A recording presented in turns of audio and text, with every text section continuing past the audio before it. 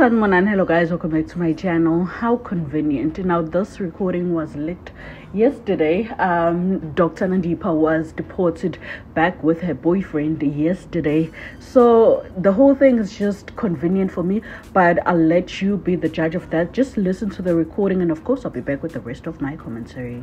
I'm driving to Joburg tonight. When I get there, if I call you and you don't fucking pick up this phone, uzo sola impelo yakho sazwana. I understand why you're saying this, Tom. No. I don't care if you understand or don't understand. You are doing your own things, and I told you, you don't do things in this house. Do you understand that?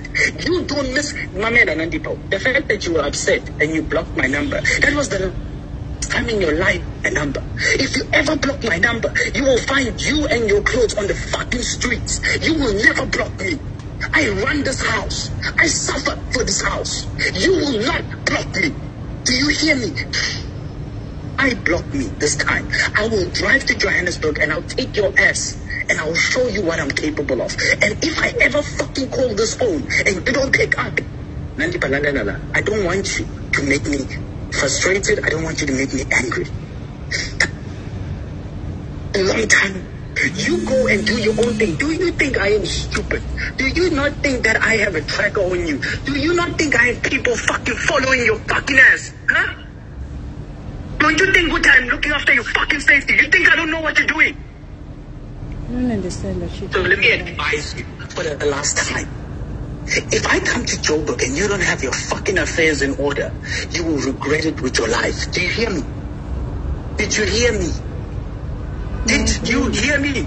I hear you. I will kill you and him. Do you hear me? I will fucking murder both of you. Who's him? Mamela, don't fucking raise me. Don't upset me. Yesterday you created a story. The other weekend, tell you something. Unfortunately, I'm politically connected. It means that whoever is close to me, they will be tracked by my people. You are 7 on surveillance. If you didn't fucking know, now you know. Every fucking move you make, when you drive to Natai's house, when you drive to Matt's house, how long you stay there, I know everything. So do not piss me off. Yeah, now honestly for me guys, Dr. Nandipha might have made some unwise decisions, but I honestly don't think she's dumb. I think this is very calculated, and obviously for a lot of people it's going to activate that, oh, I believe her, I knew it, I knew this pastor was threatening her, I knew this, she was false, there's no way anyone could leave their profession just like that, just to be with a man, no ways. But you guys have to remember where the story started. And let me just play you this video just It actually looks so good. Not you, but like the aesthetics. Yeah, now the reason I played you that video was in as much as I would love for her to be a victim, I would love for all these allegations or all these crimes she committed to be untrue. But I don't think she's a victim. I think she knew exactly what she was doing. I think this recording was pre-recorded just in case. I think maybe, just maybe, it's either they planned this with Thabo Besta, baby. Okay, if we get caught, this is what you have. It's fine. Minavela, I already have life in prison, you know, so I'll take the fall.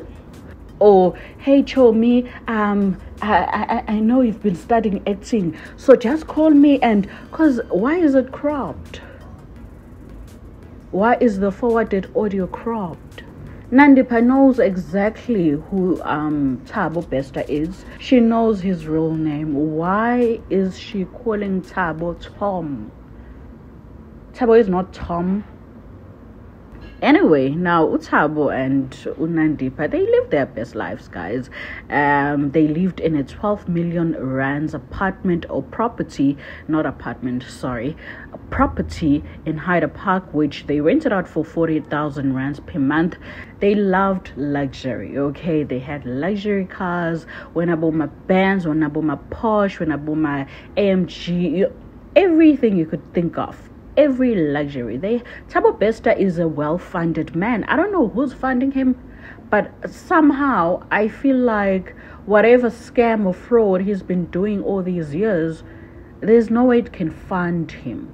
But we can never know. But I'm just saying, I feel like there's some top dogs that are funding him, and they are using him as their genius. I don't know though. Tell me your take, guys. Now, Thabo no Nandi became persons of interest after an expose by Ground Up in March shed light about how he escaped from the G4S run prison. G4S, guys, they've been trying to cover this up. At first, for the longest time, they even denied that he escaped. They kept on, saying, no, he did not escape. He's the one that died. They made so many cover-ups. I don't even believe the story that he was studying in Demelin is true. There should definitely be some investigation that is done there to make sure that he really studied there, because I honestly do not believe anything that G4S company is saying at this particular moment. They will say anything or do anything in my eyes to cover up